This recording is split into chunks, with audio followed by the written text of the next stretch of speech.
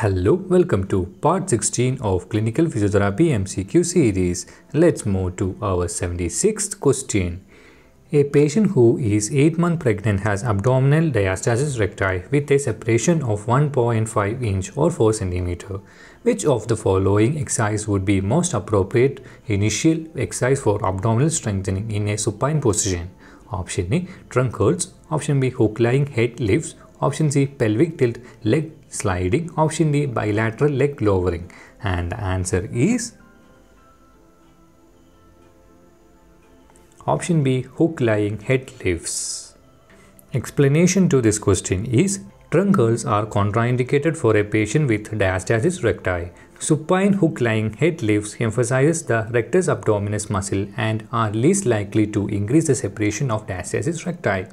Pelvic tilt leg sliding is more advanced than the head lifts.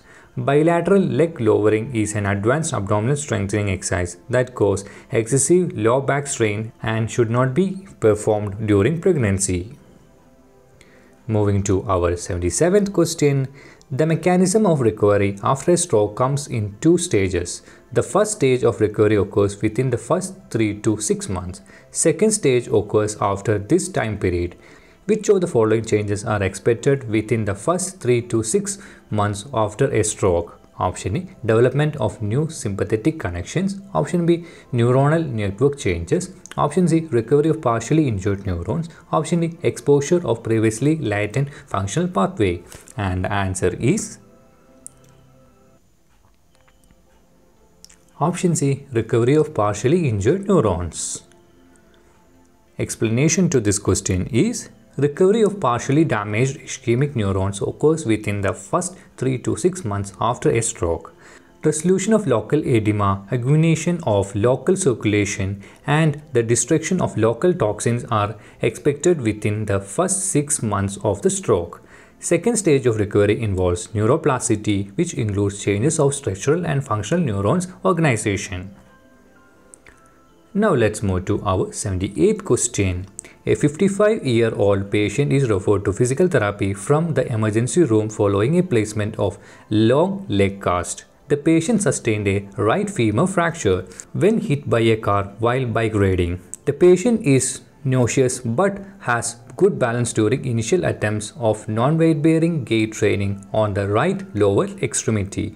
The patient lives alone in an apartment on the 2nd floor. Which of the following is the most appropriate assistive device for this patient?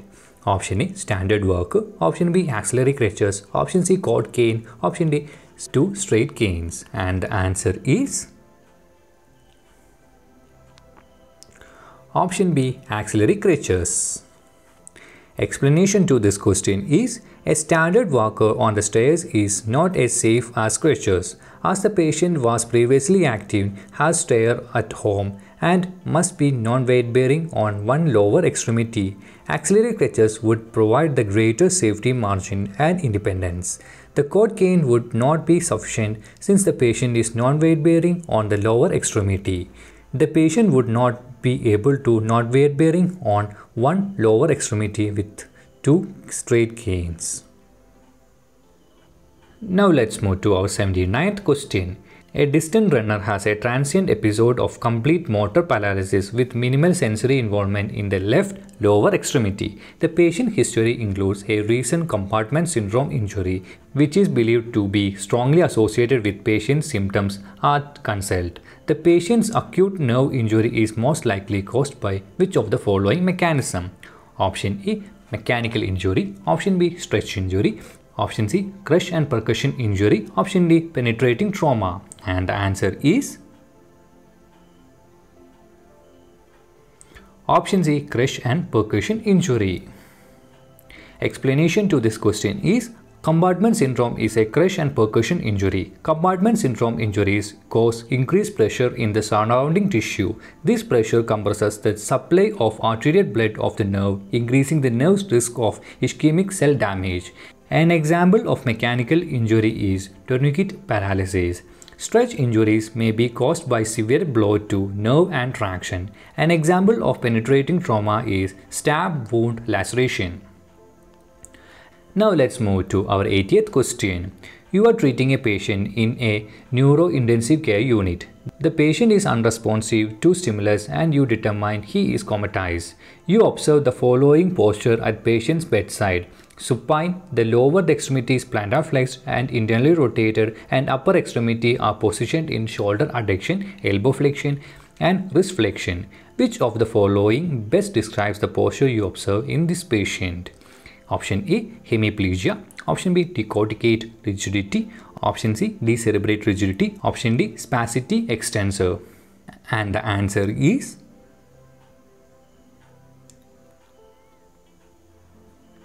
Option C, decorticate rigidity.